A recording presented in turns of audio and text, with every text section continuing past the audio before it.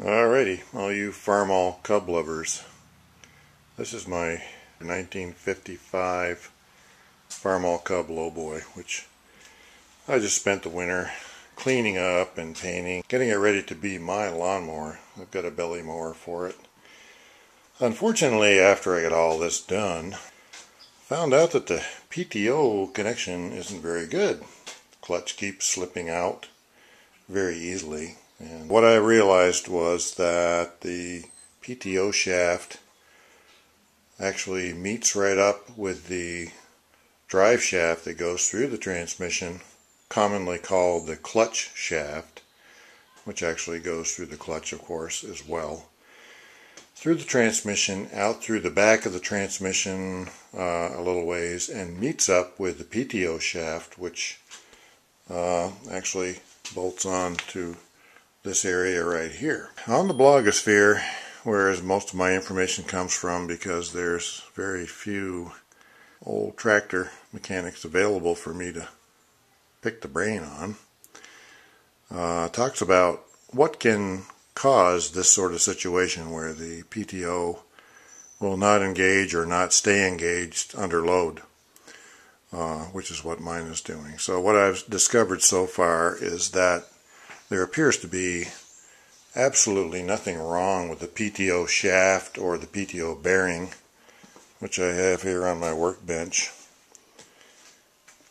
Right here, PTO shaft. These splines are in very good shape. This is what the inside of the shaft looks like. You can see it has a smaller pilot shaft which meets up with the transmission or clutch shaft. And there should be only about 1/8 of an inch of space between the butt end of this shaft and the butt end of the transmission or clutch shaft. I have about 5/8 of an inch of clearance.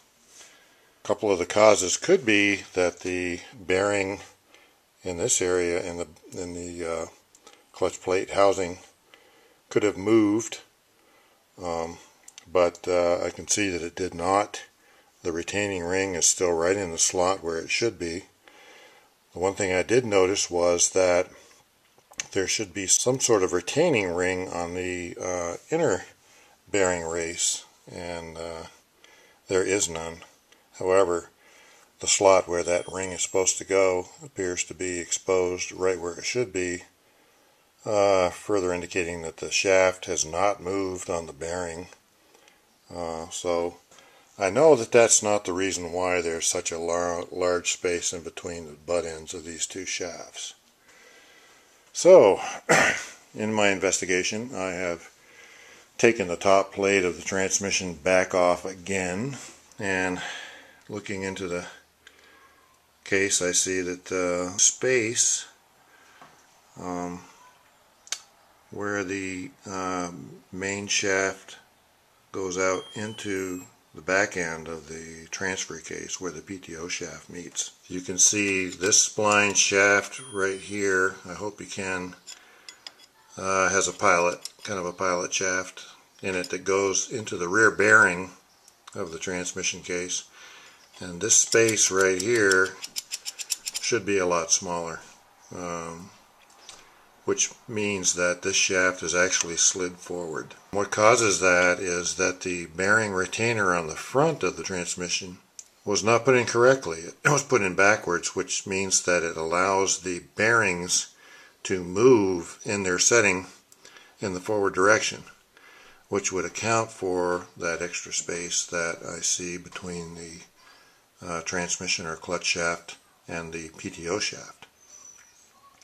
Now the reason that has to be so close together is that so that a coupler can actually span a distance. And here is the coupler. This coupler has a set screw in it, and this goes on this shaft in just a certain direction. Let me just turn it here. If you notice that one of the splines on the shaft right here has a kind of a flat spot on it right here, and this set screw rides in that recess. there's a finger that connects to the shifter, and that finger goes in this race right here. And when you move the shifting lever back and forth, it moves this up or it moves it back. When it moves it up, it connects to the transmission shaft and your PTO is live. And when you move it back, it breaks that connection and the PTO shaft is free. So what's happening is I can't throw far enough ahead to get on to the splines on the transmission shaft. This is the dilemma, and this is what I'm going to fix. And unfortunately, I'm going to have to take the tractor apart right at the transmission case union right here. In the future, I'll show the various steps to split this tractor apart. Second day on preparing to split this tractor in two. What have I done? I've done quite a few things. First of all, I did was I blocked the wheels on the front, and I also put a wedge in the underneath the engine assembly there, because when we split this thing, that will want to rock sideways, so this keeps it in position so I can remate it up pretty well. But it's wedged in there pretty good, so I don't think it should move. The other thing I did was I blocked up the other end of the torque tube here with some blocking. I also had to remove the seat platform just so I could visualize what I was doing, and actually gives me a little better access to the bolts that hold the torque tube to the transmission there. And because I had to do that, I also had to remove this fender and also the seat assembly, just so that I could get better access to everything and not risk scratching things up too much. The other thing I did was I also attached the put the backing plate and the PTO shaft retainer back in with the PTO shaft. You have to visualize the two shafts going together through the fill plug, which is right here. And it's a little dark in there, but between my flashlight and my camera, hopefully I can kind of show you what I'm concerned about. I don't know if you can see in there or not, but forward, in the very forward area, is the end of the transmission shaft sticking out.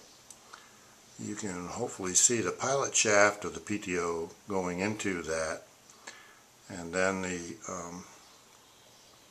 end of the PTO shaft there. Basically, that pilot shaft should be nearly invisible. You shouldn't be seeing all of that pilot shaft. So that tells me that something's going on with that transmission shaft. It has slid forward for some reason. I had to also disconnect the brake levers, and because I'm going to be rolling this chassis backwards, I just put a little tape on the end of them there so I wouldn't be dragging those across on my cement floor.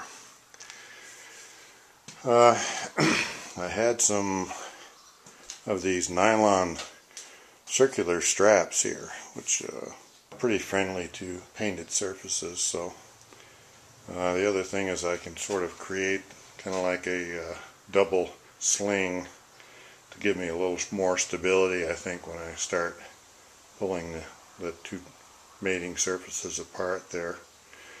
And using a come along.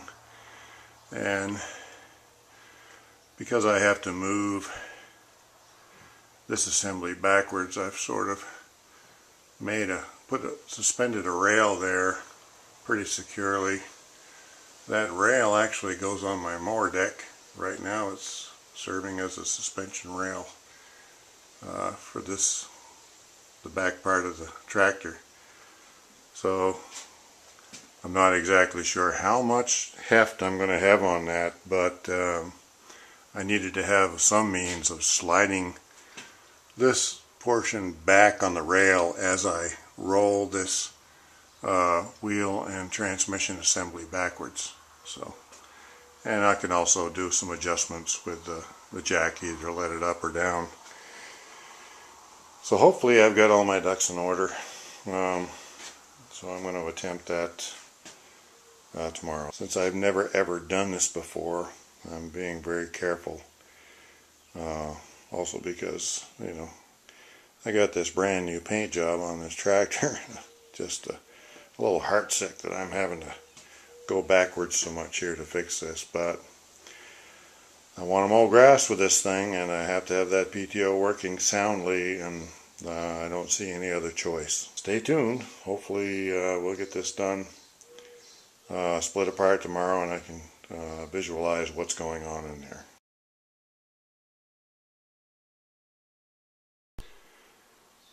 Okay, installment 3. As you can see, I did get the back section rolled away. Actually, it was quite a bit less frightening than I thought. Like I said, I had the front end pretty well blocked up. I had to use a jack to kind of just take a little pressure off so that the bolts would come off easy. And it'll also help me adjust the position a little bit when I go to realign it.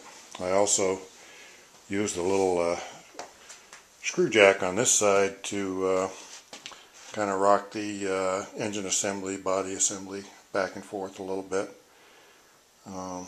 But when I got that all done, got the weight distributed, I basically just had to roll this section back. It all came out pretty easily. One thing I did notice was that the weight on this back section is actually mostly on the tail. So I had to reposition my log strap there onto the PTO shaft. Good thing I put that back on, just so that I could hold it up there. But as you can see, it's pretty well balanced. I can pick this up with my hand, and even if that fell off, I doubt anything real catastrophic would happen. So anyway, got that done. So what I found was exactly what I had feared.